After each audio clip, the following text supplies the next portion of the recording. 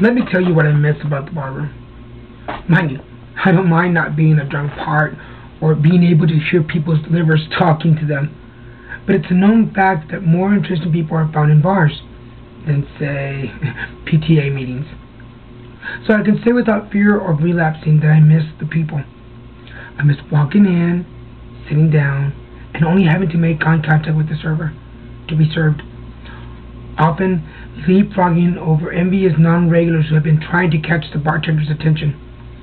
I miss my friend Bob, a booze-soaked dreamer who showed up like clockwork once a week, Saturday nights.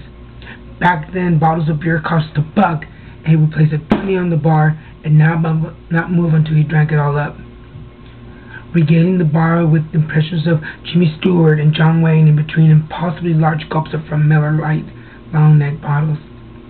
He was also the only person in the Western Hemisphere who knew all the words to Bob Dylan's song, Just Like Tom Thumb Blues, and would sing the entire song on request, something I doubt even Dylan could do now. I miss the three brothers who were all members of the Olympic drinking team, who occasionally, when the moon was right, would find themselves in the same place bar, which of course led to the deep-rooted childhood grievances being aired, and combined with 2 a.m. whiskey, would result in violence so sudden it was like a hand grenade being rolled under the door. Once they took out both the women's and the men's bathroom doors with each other's heads, and it all happened so gracefully you swear it was choreographed, like drunken figure skaters. Choreographed, like drunken figure skaters. But all were extremely personable, well-spoken, intelligent guys. A joy to have around when their respective tanks were empty, and each man enough to be genuinely remorseful the next day when they showed up with tools to fix what they'd broken, having gotten the accident report when the clouds parted.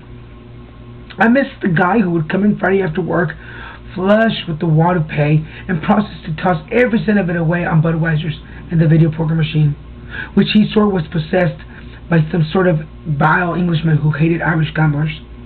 One time, he stopped and bought some steak for him and his wife, but got so wrapped up in the game that he forgot that he had left it on the bar when he proceeded to attract flies.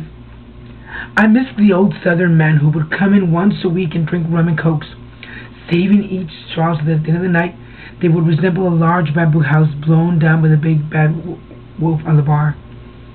He bragged incessantly about 2 things, Clemson University and his son, whom everybody knew was slow in the head, and once in the middle of an unsolicited monologue about target shooting said that my boy can pick a flea off a dog's ass in half a minute, which I suppose is the sort of thing you practice at Clemson University.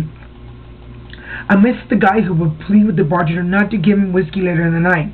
No matter what I say, he'd say. And later when the beer played tricks with his memory, which was truthfully never very good to begin with, he'd be begging, cajoling, threatening, swearing that the whole world was crazy, and that he would never ask to be served whiskey, as it was unchristian. I miss them all just enough to get nostalgic, and as you get older, nostalgia is as common as gray hair, and you figure you can somehow deal with both things without too many people noticing.